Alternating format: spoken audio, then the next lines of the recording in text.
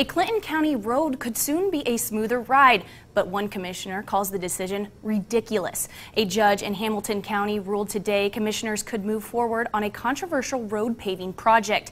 That road is County Road 450 West. The judge found that Commissioner Mike Beard would not benefit financially if the county road in front of his house is paved. Those against the project, including Commissioner Skip Evans, argued Beard wanted the road paved for his own benefit. Beard said the road should be paved because the only DNR nature preserve in Clinton County sits off that road.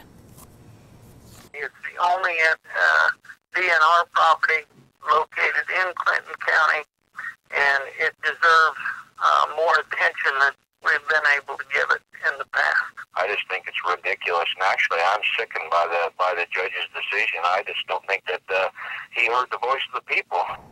Skip Evans says he and his lawyers plan to appeal the judge's decision. There's no word on when the project will begin.